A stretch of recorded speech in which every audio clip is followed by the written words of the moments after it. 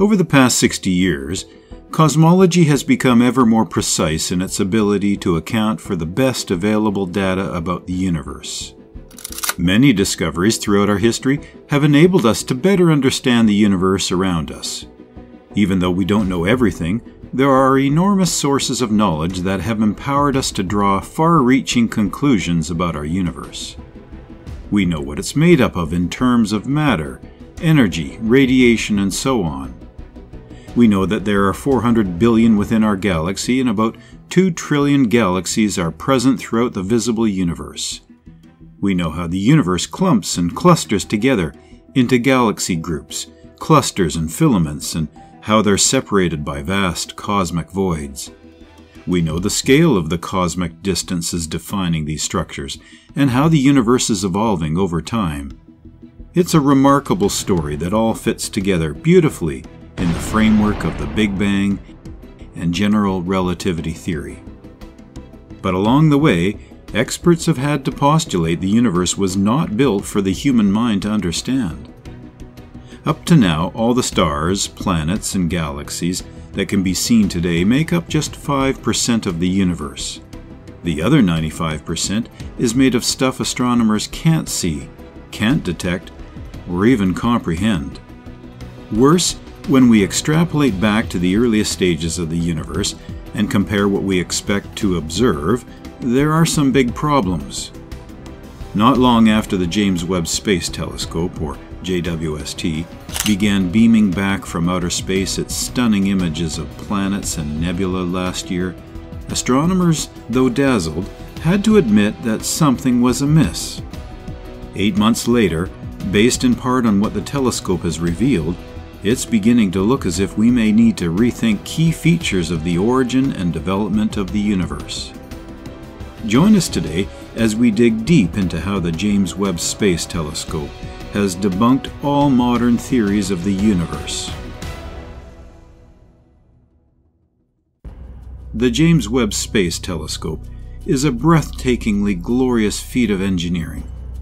Built on the Hubble Space Telescope's discoveries, James Webb is a giant leap forward in our quest to understand the universe and our origins.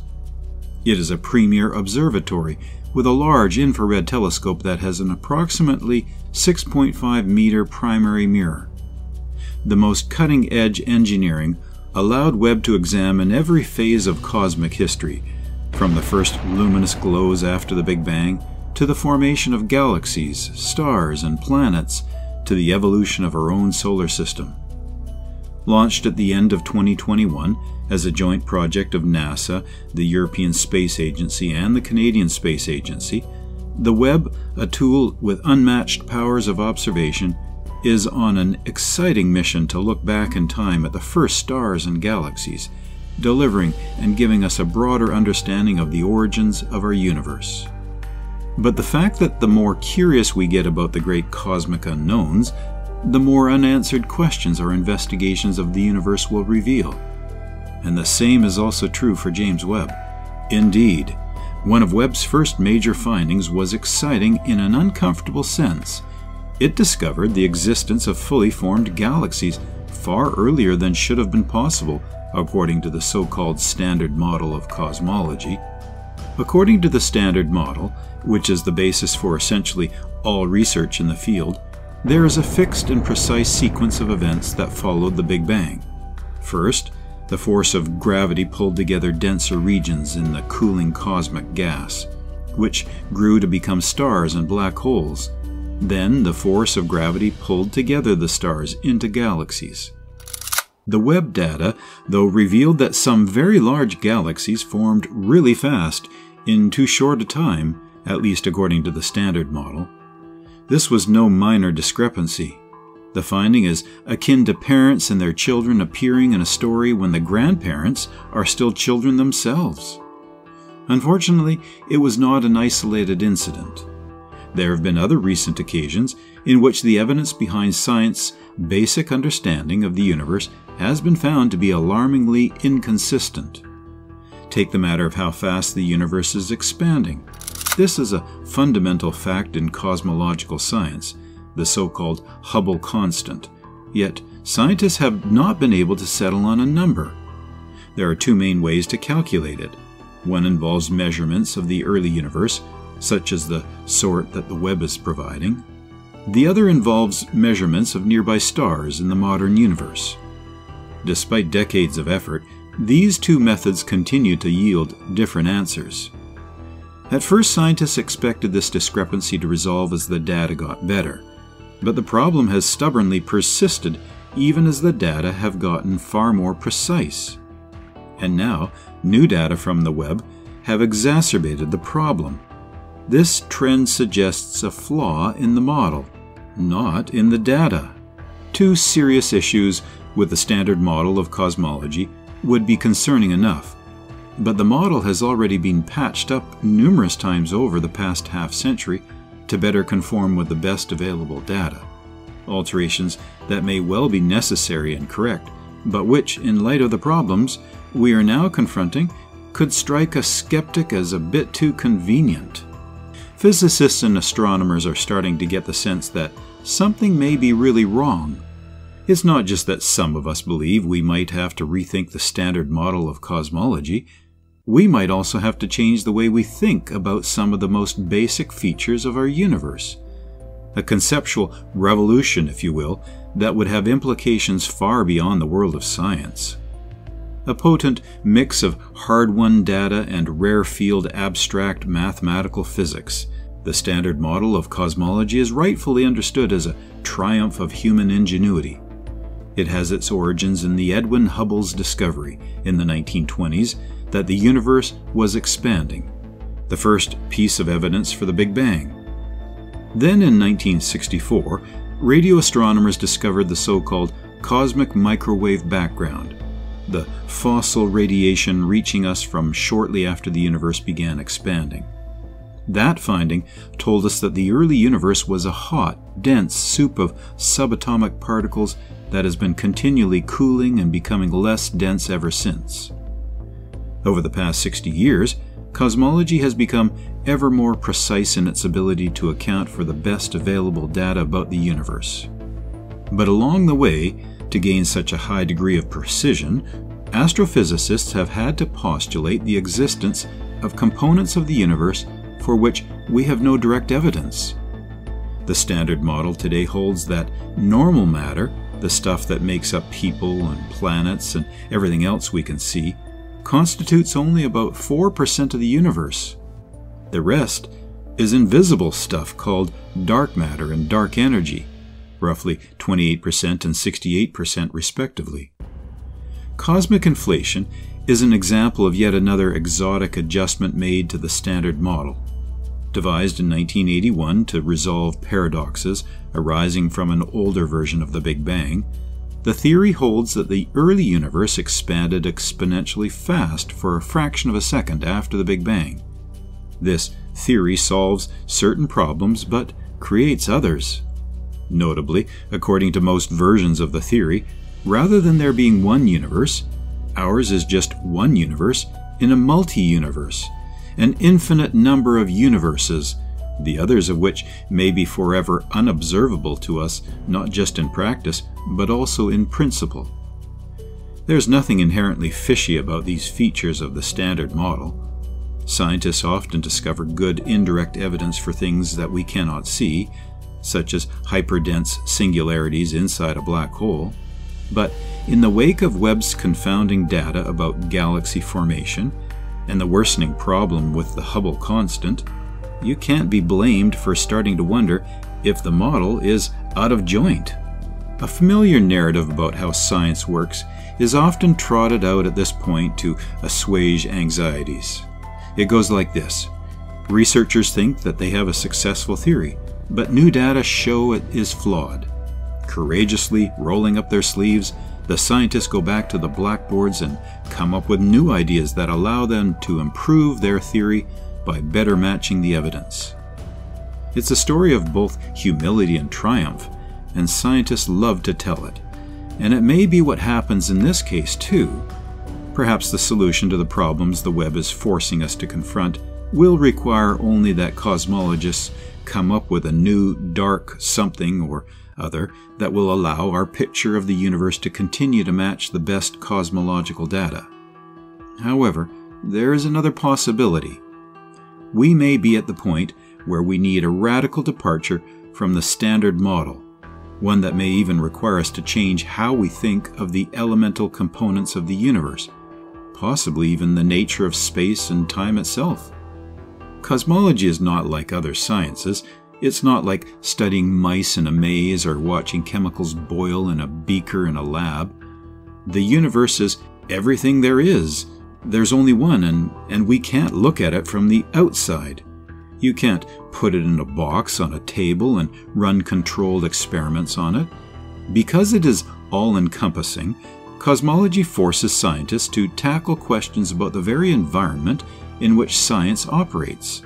The nature of time, the nature of space, the nature of law-like regularity, the role of the observers doing the observations.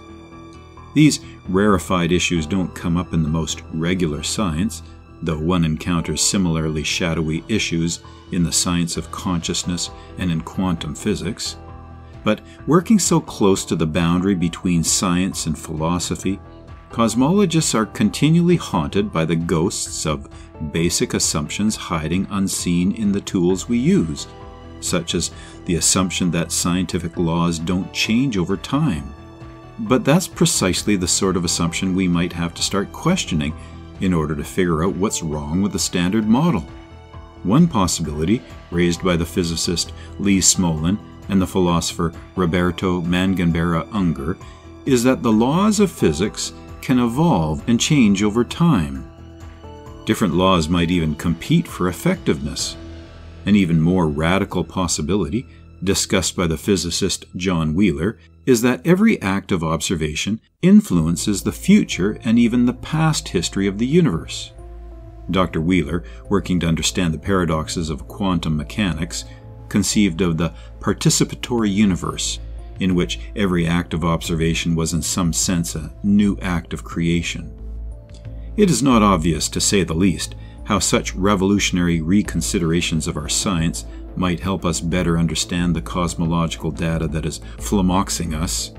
Part of the difficulty is that the data themselves are shaped by the theoretical assumptions of those who collect them. It would necessarily be a leap of faith to step back and rethink such fundamentals about our science. But a revolution may end up being the best path to progress. That has certainly been the case in the past, with scientific breakthroughs like Copernicus's heliocentrism, or Darwin's theory of evolution and Einstein's relativity. All three of those theories ended up having enormous cultural influence, threatening our sense of our special place in the cosmos, challenging our intuition that we were fundamentally different than other animals, upending our faith in common sense ideas about the flow of time. Any scientific revolution of the sort we're imagining would presumably have comparable reverberations in our understanding of ourselves. The philosopher Robert Crease has written that philosophy is what's required when doing more science may not answer a scientific question. It's not clear yet if that's what's needed to overcome the crisis in cosmology, but if more tweaks and adjustments don't do the trick, we may need not just a new story of the universe, but also a new way to tell stories about it. But noting that despite the universe itself may be finite or may be infinite, the part that's accessible to us is finite. Even with the expanding universe, even with all the galaxies and stars and planet and molecules and atoms and subatomic particles in it, there's only so much we can assess. And those limitations, the total number of particles and the total amount of energy available in the universe, means there's only a finite amount of information we can determine about our cosmos. The total amount of information accessible to us in the universe is finite, and hence, so is the amount of knowledge we can gain about it. There's a limit to the amount of energy we can access, the particles we can observe, and the measurements we can make. That doesn't mean we're done, or that we shouldn't strive to learn everything we absolutely can. Only we can push the frontiers of knowledge back as far as they can go. There's a whole lot left to learn, and a whole lot of science that is yet to be revealed. If we continue to look, maybe the present unknowns will likely fall in the near future. But what is knowable is finite, and this implies that there are necessarily some things we may never know. The universe may yet be infinite, but our knowledge of it will never be. Regardless, the James Webb Space Telescope's upcoming discoveries are still worth looking forward to. The JWST has completed successfully its first year of scientific operation in the vacuum of space from its location nearly 1.5 million kilometers away from Earth. In addition to taking the most detailed and breathtaking images ever of the iconic celestial objects, Webb completed its first deep field campaign, turned its infrared optics on Mars and Jupiter, obtained spectra directly from an exoplanet's atmosphere, blocked out the light of a star to reveal the debris disk orbiting it, detected its first exoplanet, and spotted some of the earliest galaxies in the universe, those that existed at the cosmic dawn. Now, as the James Webb Space Telescope enters its second year of capturing images of the depths of space, it has already revealed a treasure trove of beauty from around the universe, both near and far from home. A major focus of the Webb mission is the investigation of cosmic dawn, which began roughly 1 billion years after the Big Bang. Also known as the epoch of reionization, this period is so named because the first galaxies emerged during this time. This led to the reionization of the neutral hydrogen that permeated the intergalactic medium, or IgM, causing the universe to be transparent. This era is considered the final frontier of cosmological surveys because the extreme redshift and presence of neutral hydrogen make it impossible to study this period in visible light. The lack of transparency during this period led to it being nicknamed the Cosmic Dark Ages. The only way to detect light from this period is by observing the 21-centimeter transition line, a part of the ratio spectrum inaccessible to modern-day instruments, or the H-alpha emission line, which is visible in the mid-infrared spectrum. According to a recent study, an international team led by the Capitan Astronomical Institute, or CAI, resolved the H-alpha emission line using data from the Webb's MIRI instrument, thus providing the first confirmed detection of galaxies at cosmic dawn. During Cycle 2, astronomers intend to push the boundaries even farther. For starters, Pi Carl Glazebrook of the Swinburne University of Technology and an international team were allotted 615 hours to conduct a JWST-wide Area 3D parallel survey. This will consist of pure parallel observations using JWST's near-infrared imager and slitless spectrograph, or NIRISS, of an area covering 1,000 square arc-minutes. The resulting survey, they claim, will provide spectra and redshift measurements for 60,000 galaxies from cosmic noon to cosmic dawn, circa 10 to 11 billion to 13 billion years ago, from the first stars and galaxies to the birth of the second generation of stars, or population 2 stars. Such a large area redshift survey will allow us to measure 3D clustering in the cosmic growth era, revealing the detailed connection between dark matter halos and assembling baryons. It will also provide a benchmark set of stellar mass functions for complete spectroscopic type defined samples, address the origin of galactic quenching, provide 2D abundance and age measurements of galaxies measuring galactic buildup, and provide a census of rare Z greater than 11 bright galaxies and other rare objects at all redshifts. The size of the survey will also enable data-driven discovery with advanced machine learning approaches, revealing novelties and surprises in the early universe, Carl Glazebrook and his research team said. In addition, Pi Hakim Atek of the Institute of Astrophysics at Paris and his colleagues proposed the gravitational lensing and NIRCam imaging to probe the early galaxy formation and sources of reionization or glimpse they call it, observation campaign. By taking ultra-deep images with Webb's near-infrared camera, the NIRCam, ATEC and his team will observe low-mass galaxies a few 100 million years after the Big Bang. During their 148 hours of observation, they hope to investigate the mechanisms governing galaxy formation, such as gas accretion, star formation, and the subsequent feedback inhibiting further star formation.